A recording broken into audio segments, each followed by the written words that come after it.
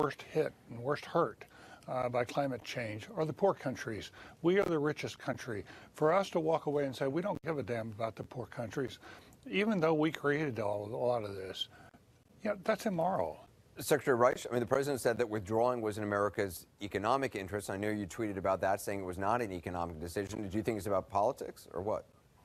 I think it's solely about politics. It's about his base. That's what we all understand. I mean, he couldn't deliver on many of his promises, perhaps any of his promises, and he delivered on one of his promises today. He felt that pressure from the base. I don't know, frankly, why. I don't think the base really knows much about Paris climate. Most Americans don't really know much about the climate accords, but I would second David Gergen. This is a shameful day. The president seems to regard the world as a zero-sum game, as mathematicians would put it, in which either we win and everybody else loses, or everybody else wins and we lose. Obviously, it's not that way, whether you're talking about trade or you're talking about immigration or you're talking about the climate especially. Because if we see the climate of the world continue to deteriorate, we are going to suffer, our children and our grandchildren, just like everybody else. This is irrational from a standpoint of economics. It is shameful from the standpoint of morality.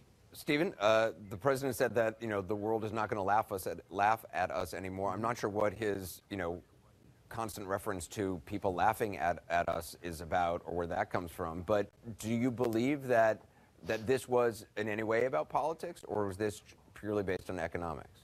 Well, I certainly think that Donald Trump should keep the promises that he made, and I was on the campaign trail with him at times when he made this declaration that we were going to get out of the climate change accord, and it was one of his strongest applause lines. Americans who voted for Trump, in no small part, voted for him precisely because of that. And you can look; he was crystal clear about what he was going to do if he was going to get elected. He was going to get us out of this climate change deal, and Hillary Clinton was very crystal clear that she was going to be all in for it. And so you could make the case that there was almost a national referendum on whether we wanted the climate change deal, and voters voted against it. But I wanted to address something David said, because I just strongly disagree with it. Yes, David, of course, we produced 1/3 of the carbon. That's because we're the richest country in the world, and you get rich by using energy. And the idea that all of these countries in the world should use less energy, you talk about poor countries. I mean, my goodness, what poor countries need, the African countries and so on, they need to use energy. And it's not going to be wind and solar power. They need to use coal, and they need to use natural gas. And to tell these countries, oh, you shouldn't have access to cheap and abundant energy, I think is kind of immoral in that regard. They need energy more than they need to worry about, a change in the rise of the ocean that's going to happen 100 years from now. Well, listen, David, I very much respect your views, as you know, but when 190 countries, including the poorest countries in the world, all are in accord that this is in their interest and they're willing to abide by commitments, and we're now in the league, 190 nations going in one direction, one path. And we're now taking a different path with Syria and Nicaragua. Doesn't that make you feel great again? Well, okay. Aren't you really? I want to bring in Governor Granholm. I mean, okay. Let me jump in on this, because I think what Stephen is saying is totally wrong, and I think, Stephen, you're using old talking points. Solar and wind are cheaper than coal and natural gas now, unsubsidized, from the Lazar report from December. The fact that these countries want to have access to wind and solar as one option. And by the way, India and China have canceled their coal plants because coal is more expensive for their citizens than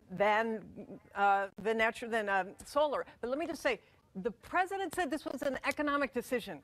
There are 3.1 million people in America who are working in this clean energy industry.